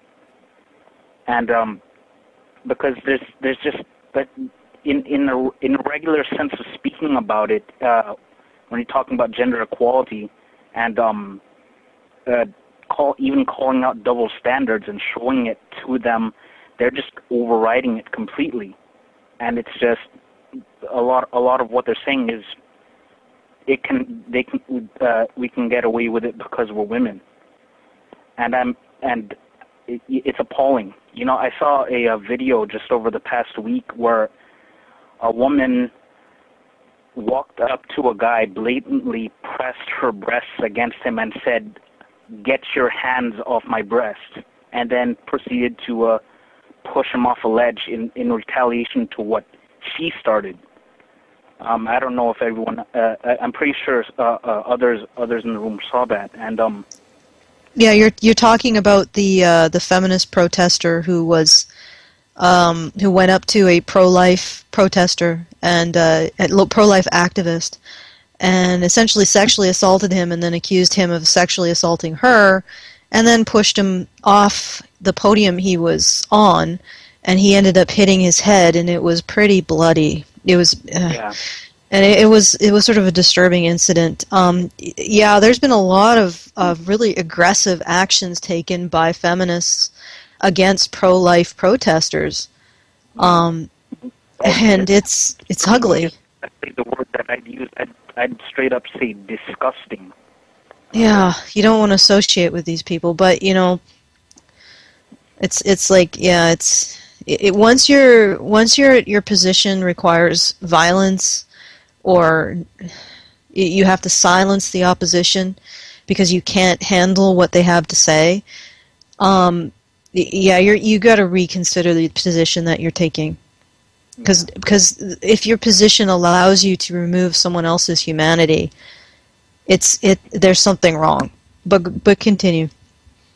Well, I mean, if I'm trying to follow the path of exactly what brought our women to this position, it is a result of feminism, but specifically, and I don't really like saying this, but I really suspect this, a solid, constant message of female empowerment over the feminist perception of what men were.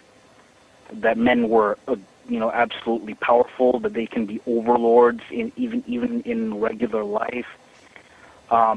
You'd have to completely ignore what Dr. Warren Farrell said, that it's a myth, it's not true. But they've been running with it for so long, and they've been pumping in this message of female empowerment that has brought women to this point where they're just, at least mentally, feel like they're invincible and superhuman, and just feel like they can get away with this stuff. And it makes me feel like I'm about to have an aneurysm when I feel this stuff. But it's like, and when they tried to argue back, because I saw Dr. Fiamengo's recent conference at what was it, Queen's University? But yes, it was Queen's University. Queen's or Ottawa. If it's the one where they actually shut her down, it was Ottawa. No, I only saw that. I only saw that little bit of that one, to tell you the truth. But well, there was only a bit to see, so. Yeah. But at the Queen's University one, they kept telling her that have you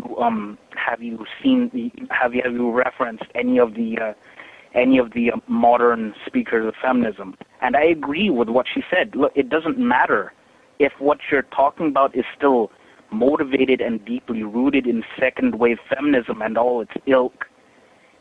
The same things are going to be coming out. Yeah, it doesn't matter if they're saying the same stuff 20, 30 years later. But what I wanted to say to that whole concept of patriarchy is, if feminists can capture our sense of history and say men were so awful, then they can justify being awful back. They can justify being just that awful back. And then I'm going to pull in Rachel, because she's been waiting patiently to speak. So go ahead, Rachel. Yeah, I think that what we've done is we've really destroyed women. I got to be perfectly honest. I've been thinking about this for a very, very long time. And what we're doing is we're empowering them, but without expecting them to be better people. We're not expecting them to, what's the word I'm looking for here? We're not expecting them to be better people. We're not expecting them to be self-reliant or have integrity. We're just saying, no, you are awesome just the way you are. And they just end up with this sense of entitlement. And also, they believe that they're fighting this war against the evil patriarchy. So we've got a whole bunch of just angry, furious, terrible people, the worst parts of women going forward, and that's just really what's happening. And they're fighting as if this was day one of a battle that never really started. Yeah, and really, that, like I said, it's that if you make patriarchy out to be horrible, then you can justify women being horrible to men, because it's just desserts, right? It's just turnaround is fair play. So I'm going to thank Vagabond for his call, and I appreciate him calling in. And let's move on to some more questions of Jonathan, our guest. What are some of the things that you have managed to achieve since you began on your journey as an activist and creating a voice for male students? Well, Jonathan? awareness. Oh, I'm here. Can you hear me? Yeah, I can hear you. Just speak up a little bit more. All right. Yeah. So yeah, one of the big things is awareness. It's, knowing is half the battle, like they say. And so getting this out there and putting it on the internet and getting a decent rank as far as, search engine ranks, and that is all required in order to get your message out there. As of right now, if you open up a Google search engine and type in male students, my website, A Voice for Male Students, is the first thing that pops up, at least whenever I do it. I've been a guest on several radio shows.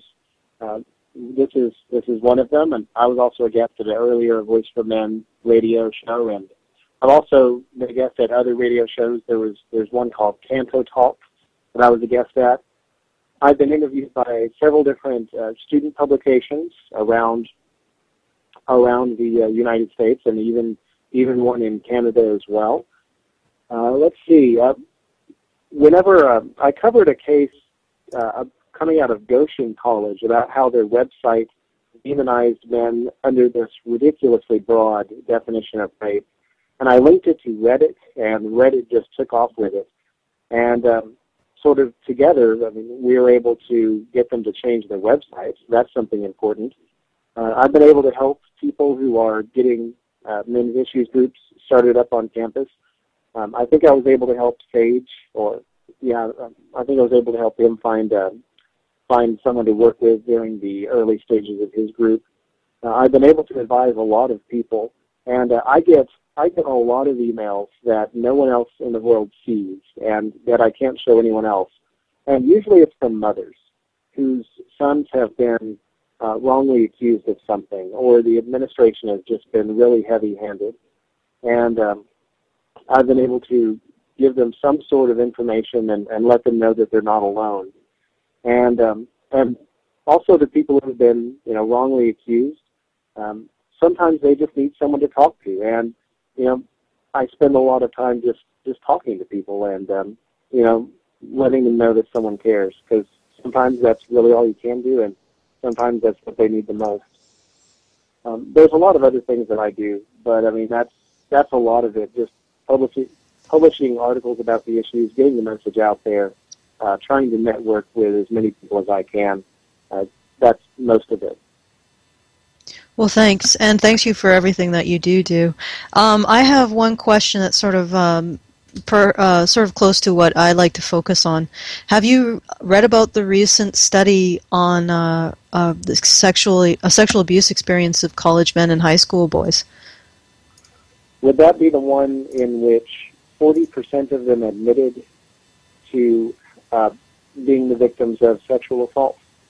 Yes. I have not read that yet. And that is one area in which I would like to expand the website in the future, a section which is devoted to men and boys who are themselves sexually abused. Well, am not... Sorry, go ahead. No, please, you're the guest. Alrighty. About that particular study that you are referring to, I have not read it. I have read some commentary on it. I've read something from Pierce Harlan at the blog Community of the Wrongly Accused, and I've heard people talk back and forth about it. I think there's a tendency to get bogged down in statistics, whether it's statistics of sexual abuse or false accusations of sexual abuse. I think whenever we get too bogged down in statistics, though, we tend to lose sight of the bigger picture, and that is that, you know, it's, regardless as to however many there are, it's still a valid issue, and we need to make sure that there is some policy and practice put in place that safeguards the interests of all kinds of victims, and that includes, you know, men and boys who are sexually abused, and, you know, women as well. And I'm sorry if I'm kind of not giving you a full answer in that regard, but that's just kind of the way I see it. Well, no, I can understand it. I know that there's been some controversy over it, even among the people who deal with men's issues. I've actually read it went through it in a fairly detailed level, because I ended up arguing with it with a bunch of feminists. And the reality is that the one statistic that people pull out and say that this, you know, the coercion by seduction statistic, if you actually read what it is defining, it is a lot worse than it sounds. Essentially, what the way the researchers defined seduction was somebody sexually assaulting someone else till they gave in. Because you know, if a person indicates they don't want to be touched and you continue to touch them, what is that? That is sexual assault. And so that statistic actually is, the way that the researchers defined it sort of hide the reality. And I don't know if they intended that or they were just groping for a term, and that was groping. That was the one that they came upon. But yeah, it's you really have to read that study and read the way they're defining their terms. And the other thing I noticed about that study is it defined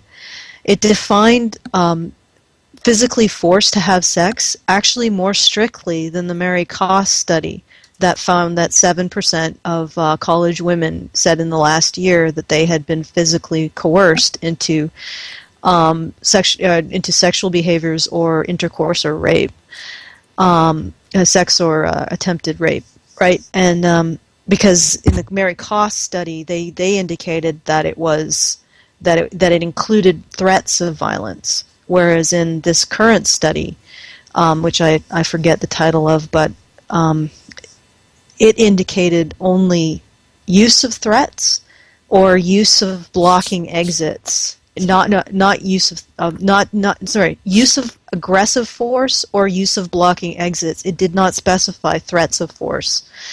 So I found that interesting. And again, that found that 18% of college men, actually 19% of college men, indicated that they had been forced into either sexual assault or attempted or completed intercourse, on a stricter definition of using violence than the 7% of women 7% of college women in Mary Koss's study who indicated the same in the last year. So I thought that was interesting. Now, the reality is that we're looking at two different statistics, so again, getting bogged down in the statistics, you're right. There are differences. Mary Koss's survey of college women only covered the last year, whereas this particular survey covers apparently the dating, the entire time that these college and high school boys have been dating. Yeah, I totally agree about not getting bogged down with statistics, because it really is about helping people.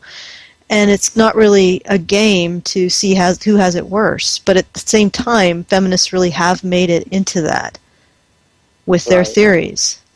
And, you know, it's still, you still sort of have to challenge a lot of their science. Like the original Mary Koss study didn't even ask men about their experiences of being victimized. It just asked men about their perpetration of sexual violence. And there is even a study from the 1988 that found comparable levels of sexual victimization between men and women. Men was lower at 16% versus 22%, but it was still comparable.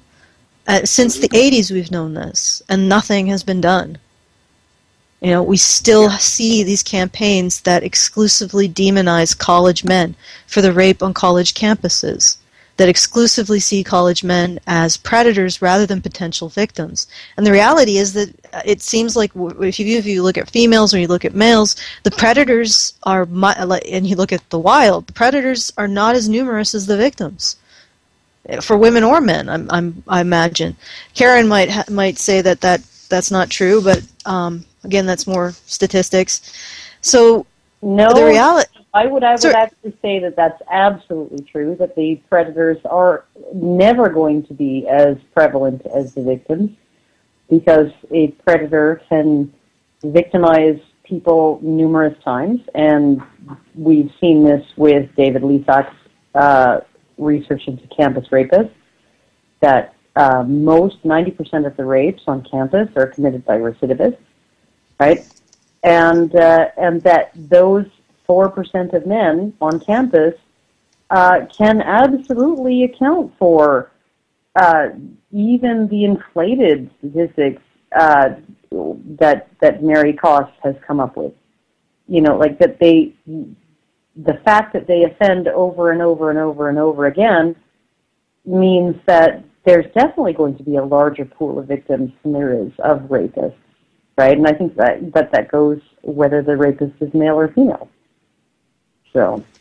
Oh, well, I'm glad that we agree. we should find more to disagree on, because disagreement always makes a more interesting show. I was hoping you would disagree with me, and then we could get into a cat fight, but sadly no. I don't have the answers right now.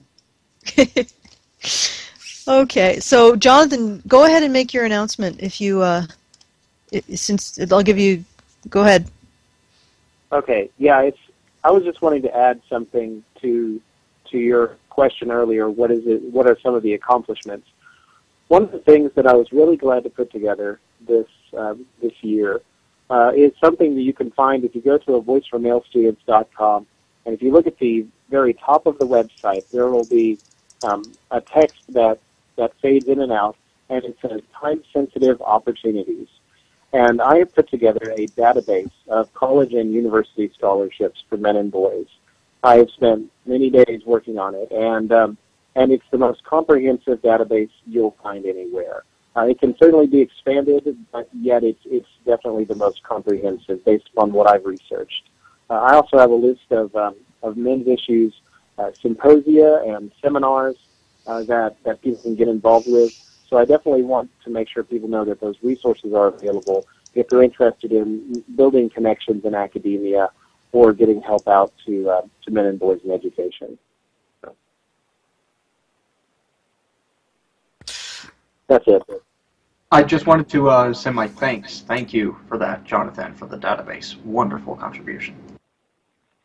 You're welcome. Glad to put it together. And I just want to say, James, if you want to jump in, go ahead. James. Okay. Sorry about that. We've got an opportunity here at AVFM Radio to pick up new hosts and new shows. We would like prospective hosts to put together show ideas. Send them in to radio@avoiceformen.com. Send those show ideas in. I will go ahead and begin a interview process. We are starting to get people who are interested. So if you want prime slots between 8 a.m. and 8 p.m. Central Time, Monday through Friday, and half days on Saturday from 8 a.m. to noon, then you need to go ahead and send in your idea to radio@avoiceformen.com. Thanks. Thanks, James. And yeah, that's one last question for Jonathan. Activism like this is often an uphill battle. What keeps you positive in the face of such opposition? Well, one of the reasons that I decided to put together this website is my nephews. I'm not a parent myself. I don't have any kids, but I I do this so that I have this hope that by the time they grow up, that things will have changed. And whenever I think about quitting, I think about them. And as cheesy as that sounds, that's really how it is. So, that's just what I do. And at the end of the day, that's kind of why I do it. So. Yeah, and you really can't, I know that's sort of why I do it too. I see the people in my life, and I see the people around me, and I see the people that are hurting, and it's something you feel like you have to do to make the world a little bit better. Well, thank you for coming on and being part of Honey Badger Radio. And unfortunately, it's that time again, that time to end the show. I want to thank Jonathan Taylor at A Voice for Male Students, and if you want to see more of his work, it's avoiceformalestudents.com. I want to thank him for coming on the show and taking part and listening to our questions and sharing his perspective. Thank you, Jonathan Taylor. Thank you so much for having me. Well, it's been a pleasure. And I also want to thank all my co-hosts for their work on the show and behind the scenes. And I want to thank James, in particular for today, since it's been quite the technically difficult journey today, we'll put it that way. And I would like to thank the people who you don't see. Europa for creating the show art every week, Phil for creating the animation every week, our other artist, Yule, who's working on a very secret project that soon will be revealed, and the various other volunteers who make Honey Badger Radio what it is. In addition to them, thank you to our donors, and thank you to our listeners and our fans. And if you want to become a fan, go to our YouTube channel at Honey Badger Radio and subscribe. And until then, actually, it's going to be 2 weeks till we see you again, and then it'll be the same same Badger channel, same Badger station. In 2 weeks, August 25th, we're going to be talking to Dr. Janice Fiamengo, and we're going to find out about her experiences in Ottawa and Toronto. So tune in then. Good night.